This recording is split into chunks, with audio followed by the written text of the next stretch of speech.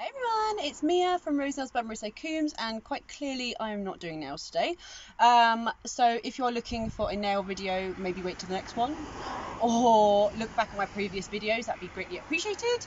But I've been asked by loads of people on various like Facebook campervan pages and stuff like that for a quick tour of my converted Toyota Previa, so here it is. So I am sat in the back of it at the moment on our sofa, and I will get out and show you it a little bit in better detail. But she's a 1993 Toyota Previa automatic, which has been weird because I've been so used to driving a manual for years.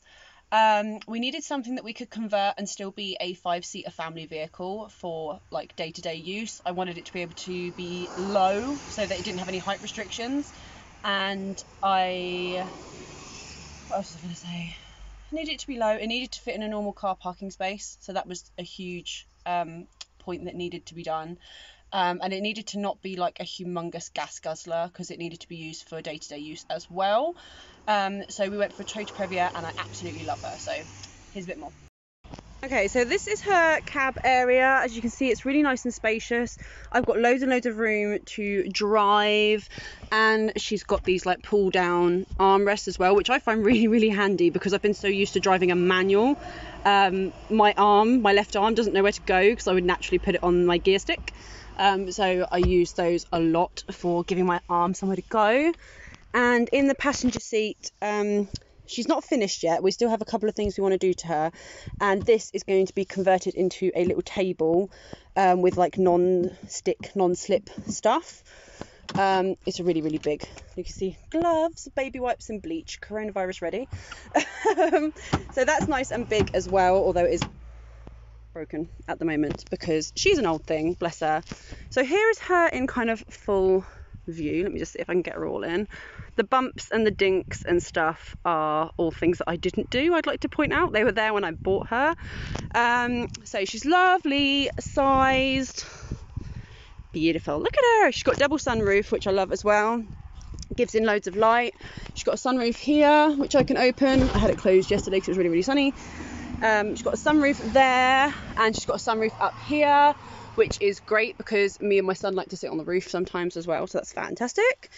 We've got a little kitchen area here, which is at the back of the passenger seat. It does mean that you cannot move the passenger seat because we've put it like as forwards as possible, and then we fitted this in with screws so you can't move it. But this seat is as far forward as it can possibly go, and you can see that it's like got loads of space still, so it's not a problem.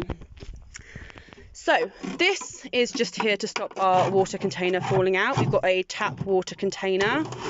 This is just full of all sorts of little bits. It's got the scissors and stuff that we've just put on with magnets, alcohol gel, again Corona ready, little pull out bowls and stuff, and all sorts of stuff. Obviously if we were going on holiday, she would have a bit more bits and bobs in her that are currently in the house. So this bit of the kitchen just flips up, and my son made a little flippy toppy thing, so she just automatically comes out like that, and then you just have to whoop, push that and she goes down, and it's magnetized. It's not the best made because I made it. I'm not very good at the stuff like that. But this section here is the exact width for our camping cooker, which is currently not in here because I just didn't want it to get nicked or anything. And then we've got a pull-out washing up bowl. We're going to get another one of these as well in a different colour so that we can use it for like having a wash and stuff when we're on holiday. But I haven't got that far yet. So, oh, and there's another little area here for like cups or whatever else you want to put in there, a bit of food, whatever. So the next thing I want to show you is just like the main area. We ripped up the floor in the original van. It was disgusting carpet, and we put down insulation and hardwood or whatever it was, plywood, whatever the hell it was we used. My son did all this. My son is 9 and he did a lot of the conversion, so I'm really proud of him. And then we put down this vinyl flooring, which I love. I love the sort of silver vinyl. This, we had like a million ideas of how to make the bed. We were going to have like really cool fold out beds and like different designs and stuff, but in the end we went cheap and we went simple, And this is from Argos. It's a pull-out foldable double mattress sofa thing. And then you can see we've kept all 3 back seats here still, so that the van sits 5, because we have 3 kids and we needed to be able to fit them all in. So this is kind of the main area, and then this is how it is most of the time, except it has the blanket and the cushions and stuff on it. And then we've got all of our curtains that were I need to put some ribbon on that one. They should look like this, with the ribbon all cutely tied up. I made the curtains out of a duvet cover. The whole lot got made out of a king size duvet cover. I do wish I'd have bought 2 lots of the duvet though, in case I needed anything for anything else. So we've got like curtains here, a big curtain here, and then they are all, let me just show you with this one. So you just have to pull them down. They're all attached with double-sided Velcro that wouldn't really stick, so then I put some nails in as well because I was getting super frustrated with them. And then they've all got magnets, and they've got magnets here, and they all just clip like that. So you have like instant privacy, which is quite nice. So here is the back. Another thing I love about the Toyota Previa is that it has a huge, look, nice, humongous boot, which is really good because then if it does start to rain or whatever, then we can kind of hide underneath it, and we can sit on here because it's humongous too. Again, this was all made from the duvet sheet I bought. This was the bag that the duvet cover came in, which is now like the toilet bag. It's got like toilet roll and spare bags for the toilet and stuff like that in. This is just a bag of spades and stuff because we went to the beach yesterday. Right, so what else we've got in here? We've got, this is a pillowcase that I sewed into a bag, and it's just got like board games and like a ball and stuff in there as well, so we can get rid of that for a sec. Right, so I have the Kamikaze toilet in here as well. So during the day, if we need the toilet, it goes into the van like that. Obviously we put all the curtains down, and then if we're just like on a day trip at the beach or something, then the kids can go to the toilet and we can use the toilet and stuff if we're not near a public toilet, although I don't think I really want to use a public toilet at the moment anyway, thanks to Corona. It's a really good toilet. It takes my big fat butt, so it's a good weight as well. Just pop that out there for a second. And then what else we've got in here? We've got a picnic blanket.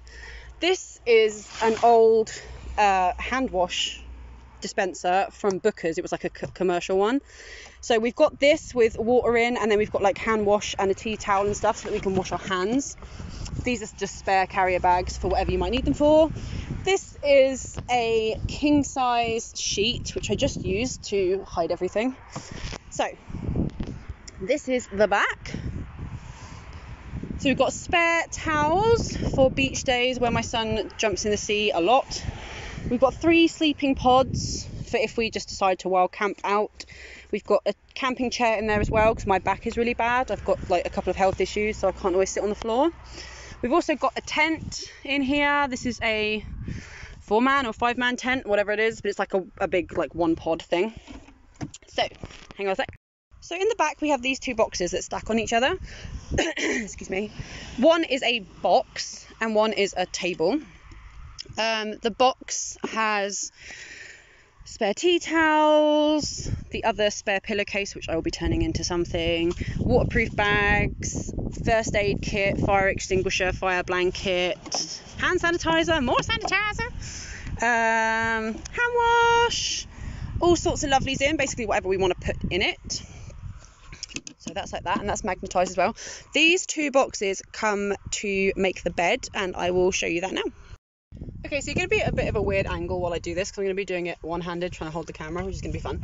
But basically, to make the bed, you just take out the headrests of the car. I can't do this one one-handed, so 2 seconds. There you go. Take them out, and then go into the car, and they have these like pull cords, and you literally just pull them and the whole seat goes down. If I balance you there, hopefully you'll be able to see.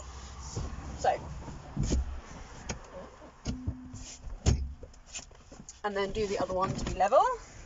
Just tuck that down there. And then all you have to do, hopefully again if I put you here, hopefully you'll be able to see. Hopefully, maybe, no, I don't think you're going to be able to see. So, this beast, the sofa, just unfolds. I really can't do this with two hands, with one hand, sorry. So yeah, might go a little out of shot. But basically this whole thing unfolds and goes on the top.